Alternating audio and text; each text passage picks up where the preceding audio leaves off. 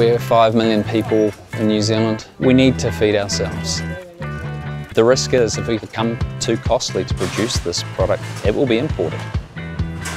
We're only as good as those supply chains, be it air or sea, to get product to us. And it wouldn't take much for the economics not to exist, and all of a sudden we don't have that food coming to New Zealand. We really need to make sure that the horticulture industry, plus those other primary sectors, are really looked after by New Zealand. We can't rely on other countries to feed New Zealand. We need to take that on ourselves. This is Hamish Alexander, he's the founder, and I'm Blair Morris, the General Manager here at Southern Paprika in Warkworth.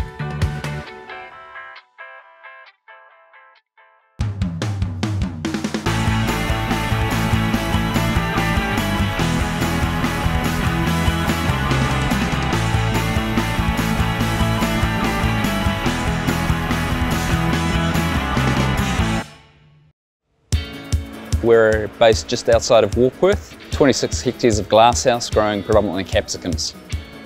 We produce just under 7 million kilos of capsicums per year, predominantly for the domestic market, with about 20% exported offshore. Hamish and Robin Alexander started the business as Alexander Cropping Limited. They were growing melons and capsicums, leasing land and field cropping, and they decided the way forward was to put the operations under glass. They built a 1 hectare glasshouse out at Point Wells, and they switched to predominantly capsicum growing. Hamish and Robin could see the opportunity, the market demand that was growing both internationally and domestically, and they could see they needed to scale up. They talked to the Laivart family, which is a 3rd generation marketing company based in Holland, and they decided to create a joint venture which has developed into what we've got today. If there's going to be more people in the world, we have to produce more food off a lot less area. We've got 26, 27 hectares. You would need hundreds of hectares of field crop to do this. So that's why I strongly believe the glasshouse industry's got a huge future. It's logical. Sustainability is not just environmental, but it's also commercial. It's got to go hand in hand. So every piece of energy or any piece of input that we're using, we're trying to maximise what we do. We're capturing the water from the sky, we're storing it, we're reusing the water, topping it up, feeding it to the plants, recapturing that water and recycling it and going again. The media that they're growing in, plus the strings, plus the leaves, all gets mulched, composted and removed out to the avocado orchard that SPL is a 50% owner in.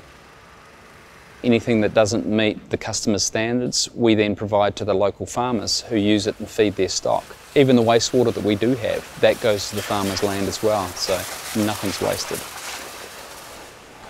We want to be ahead of the game before we're forced into it. It's not actually government regulation that will force it, it's the supermarkets we sell to say, this is what the consumer wants and this is what we have to do. So it's pretty simple. You go with what your customer wants.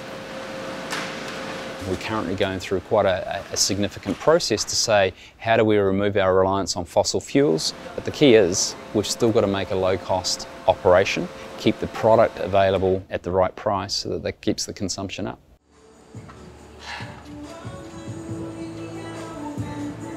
We have got a big community here of Kiribati and Tuvalu team members. People don't understand the sacrifices they make to actually come down here. Just to get to Kiribati sometimes for these guys to register for the PAC scheme is a 2 or 3 day boat trip. It's not easy. It's a great scheme and New Zealand should be supporting the Pacific. That's our sort of home patch. Without that community that we support, we wouldn't have a business that runs as well as we do. The relationships, the respect that people have for the business and for Hamish and Robin, it does work really well.